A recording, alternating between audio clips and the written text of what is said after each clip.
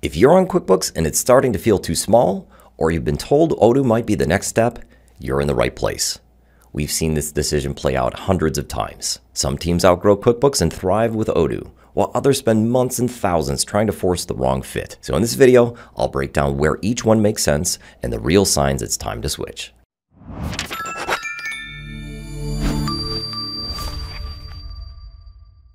Before I dive in, the most important question is, were these tools even built for a business like yours? QuickBooks Online fits smaller companies, usually under 10 million in revenue and up to 25 users.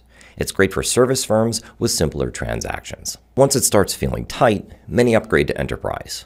But if you need to connect your accounting with CRM or manufacturing, that's where an ERP like Odoo comes in. Odoo starts small too, but it can scale into hundreds of users. The overlap is that middle zone, 20 to 100 employees, where QuickBooks and Odoo compete head-to-head. And if you want clarity on what fits your size and workflow, head to softwareconnect.com to get matched with the right system for free. Now, I've tested both of these platforms out myself, and I want to show you them in action.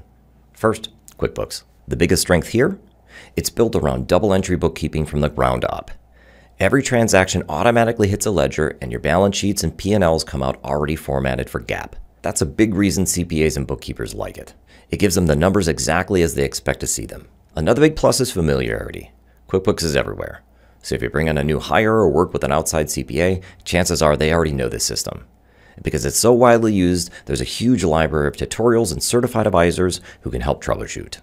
On the flip side, Odoo has a lower baseline familiarity. While it's also double entry and GAAP compliant, there might be more of an initial learning curve for your people. QuickBooks also has a massive app marketplace, over 800 add-ons for things like Shopify, Gusto, and Stripe. That's great for flexibility until you realize you're juggling a half a dozen separate systems that all need to sync perfectly. And that's where QuickBooks can start to show its limits. For one, that accounting-first design works fine until your business needs deeper workflows. That's when QuickBooks starts pushing you towards those extra apps, and not all of them talk to each other smoothly. This can create silos between accounting, inventory, and customer data. Inventory management is another pain point. Basic stock tracking is fine, but if you need things like order and warehouse management, you have to step up to QuickBooks Enterprise. There's also cost creep. Plans that begin under $100 a month can quickly double or triple once you add payroll and inventory. And that's not just add-ons. Intuit's steady price hikes and push towards subscription-only models have rubbed a lot of people the wrong way. And if that sounds familiar, outgrowing QuickBooks or getting hit with surprise fees, reach out to us at softwareconnect.com. We'll match you with a system that actually scales with your business so you're not stuck patching together add-ons that never quite fit. Now let's take a look at Odoo.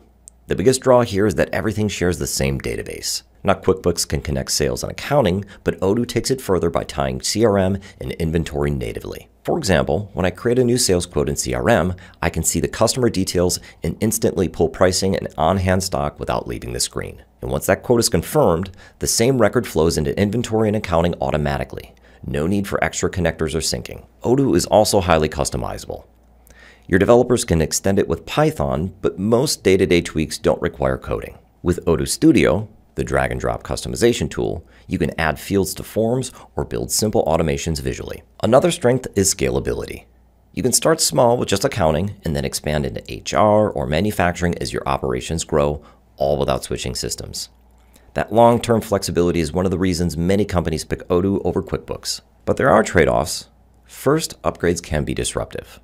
When Odoo releases a new version, you may encounter bugs or compatibility issues with existing customizations.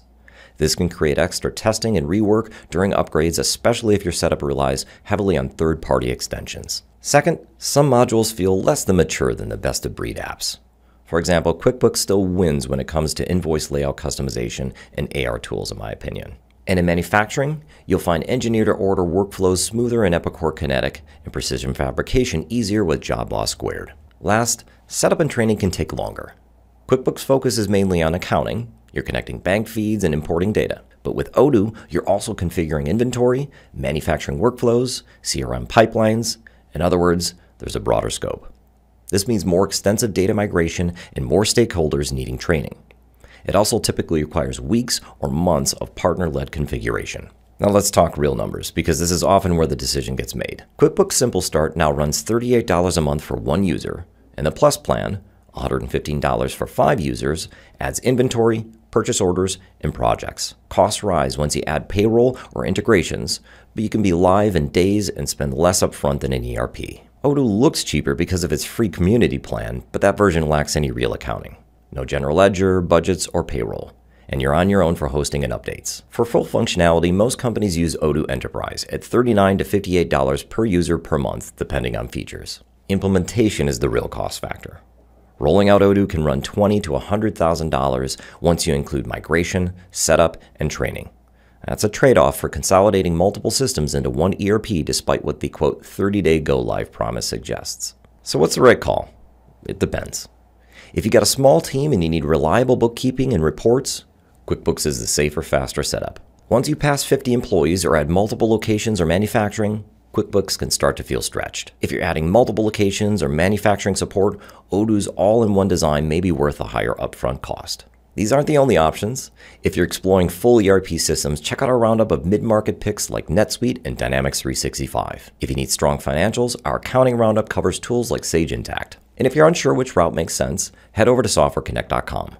One quick call with our team will give you a clear answer. Every business is different, so I'd love to hear about yours. Drop a comment with your company size, industry, or what tools you're using today, and I'll let you know whether QuickBooks or Odoo is the better fit. And if you're curious about how Odoo stacks up against other popular options, check out our Odoo versus NetSuite video next. Thanks for watching.